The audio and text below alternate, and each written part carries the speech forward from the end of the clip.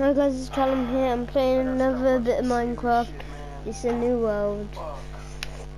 So yeah, let's get right into this.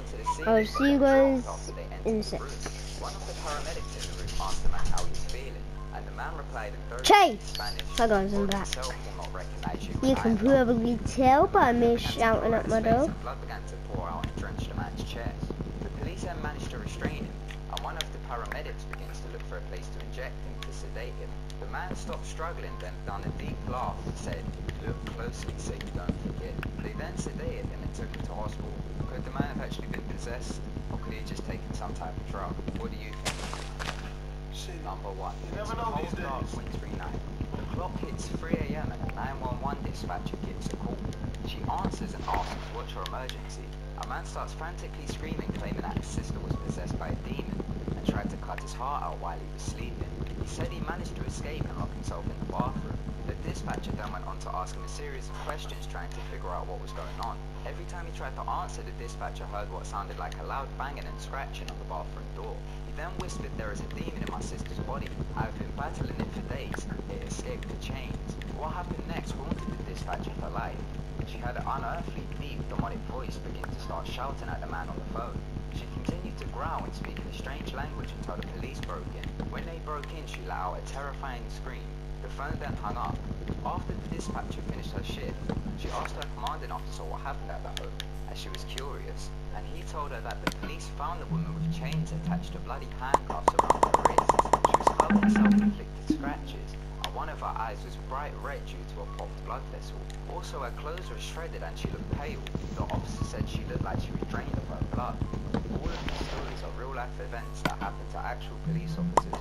If you want to read them for yourself, check out the link in the description. Oh, that's fucked. I didn't know that they were that damn real, dude. Yeah, man, you know, God, Jesus. Oh, yo, shit. This is a well-done video, you know, I was entertaining. I thoroughly scared the shit out of myself today. It's probably the last video I'm doing. Today, anyway. If you guys did enjoy the video, the link is in the description down below if you want to watch the original video. Or find the links for these. Oh, come here, you stupid. Wow, really? It's too... It's on normal. It's too short kill. As this one you see on the left, click the annotation if you want to watch that, or look in the description where I'll leave a link for the people who are on phones. And as always, Letsplay HD out. What the hell?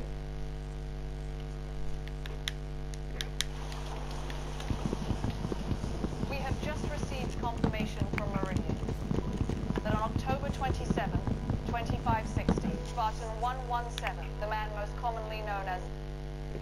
What is this, guys? This is Letsplay HD, and we're here to watch a video called 5 Urban Legend Videos. I don't really need this. True, you can hear I'm a But little I'm gonna hoarse get... right now, because I was playing freaking Until Dawn yesterday and scared the living shit out of myself. Like, right when I started, that's when people start blowing me up. Think of that bitch. If you guys want to check out the original video, the link is in the description down below. Let go. These urban legend videos were supposedly leaked onto the internet or were mysteriously found. Once you hear all of them, let me know in the comments which one you think is real. Number 5. Squidward suicide. Most of you most likely know what SpongeBob SquarePants is, but for those who don't, SpongeBob SquarePants is an American animated television series created for kids, which is shown on Nickelodeon. The cartoon is set in an underwater city, Bikini Bottom. The main character in it is SpongeBob SquarePants, but it also features several other characters, such as Patrick and Squidward. Squidward is the mate of SpongeBob and Patrick. He is portrayed as an ill-tempered, pretentious octopus who strongly despises his neighbors due to their constant noisy behavior. Now from the suicide part. The story goes that an intern started working at the Nickelodeon studios in early 2005. He worked directly with the animators and editors, so got to see episodes early before they were released. One day, he was called into the editing room to do some work. In the room, there were 2 other interns, the lead animator and the sound editors. They received a copy of what was supposed to be titled Fear of a Krabby Patty, but it was titled Squidward Suicide. As they would often title the unfinished copies with something strange, as an inside editing joke, they thought nothing of it. The clip started with the regular intro, then the story began with Squidward in his room playing his clarinet. Then you can hear SpongeBob laughing outside, so Squidward stops and begins to shout at him and tells him that he needs to keep it down as he's performing at a concert that night and needs to practice. SpongeBob then leaves. The normal bubble transition appears, and then it shows the ending of Squidward's concert. At first, a few frames repeat themselves and the sound stops playing, but then it syncs up and returns to normal. At the ending of Squidward's performance, the crowd starts to boo him. It then shows SpongeBob booing him. The odd thing about the scene was that every character had hyper-realistic eyes. They looked like human eyes, but were bright red. After this, it shows Squidward sitting on the edge of his bed, looking very sad. At this point, there is no audio, there is just video. Squidward then begins to sob. He puts his tentacles over his eyes and cries softly. During this, some audio starts to play in the background. The sound is of a light breeze, but is at very low volume. The screen then begins to slowly zoom in onto Squidward's face, and then you can hear the sobbing start. It gets louder and more intense, and so does the wind. Then, faint laughing starts to play. The screen blurs out and twitches, and something is flashed over the screen. The lead animator paused the video and then rewound it frame by frame to see what flashed over the screen.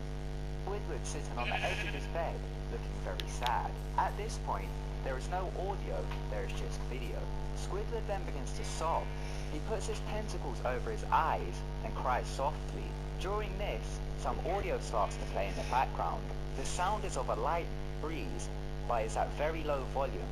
The screen then begins to slowly zoom in onto Squidward's face, and then you can hear the sobbing stop. It gets louder and more intense, and so does the wind. Then, faint laughing starts to play. The screen blurs up and twitches.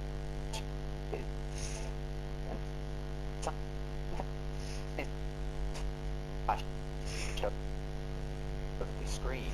The lead animator paused the video and then rewound it frame by frame to see what flashed over the screen. What they saw was truly horrible. It was a photo of a dead child who was naked and had his stomach cut open with his intestines placed next to him. Oh no. Pressed play and then it switched to Squidward. He was still sobbing, but the audio was louder than before. The wind sounded like a hurricane and the laughing became deep and demonic. There was blood coming out of Squidward's eyes, and it was running down his face. The blood looked hyper-realistic. Then once again, another photo flashed. The editor didn't want to go back to reveal it, but out of curiosity of the editing team, he did. The photo was a little girl. She was laying on her stomach with a pool of blood next to her, and she was only in her underpants. Her intestines were piled on top of her back. One of the editors ran out of the room, and one of the interns almost vomited. After the flash of the photo, Squidward stopped sobbing, and all the audio stopped playing. He then uncovered his eyes, and his eyes were hyper-realistic. They were bleeding, bloodshot, and pulsating. He just stared at the screen. Then once again, the sobbing started, but he didn't cover his eyes. Once again, another photo appeared. This was of the boy in the first photo, but this time, it showed a hand ripping the boy's intestines out. There were 5 different photos of the boy, each one with different things happening to him. Although the sound editors insisted that they stop the video, they continued to play it. It showed Squidward with a shotgun in his hand, then a deep voice said, "Do it."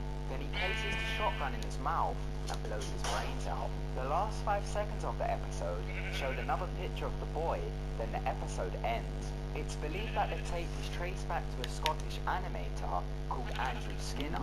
It's believed he made the tape and then sent it to the studios in late 2004. It's believed he was then later arrested for 9 counts of murder, including 2 children. It's believed that the animators had to go to therapy, and one of the female interns killed herself. After viewing the tape, one of the interns leaked the footage online, but it was removed by the police, and the only thing that remains is a screenshot of Squidward's red eyes.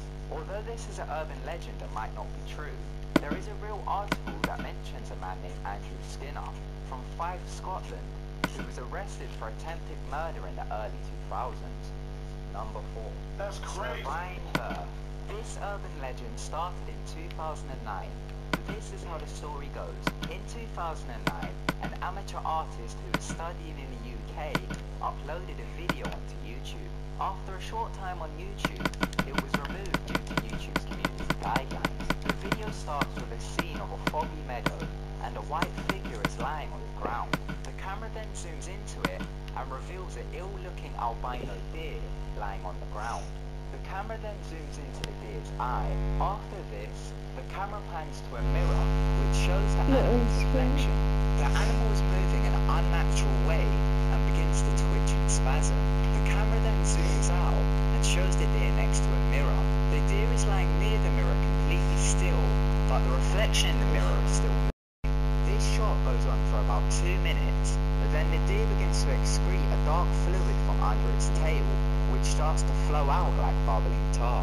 People who claim they have seen the video say that a humanoid infant is birthed from the deer and is covered in the dark fluid. A blurry close-up shot of the humanoid's face is shown, then it cuts to the mirror, which is then black and white stock footage of the audience applauding is shown in slow motion. Then it cuts to black and audio of a strange murmuring.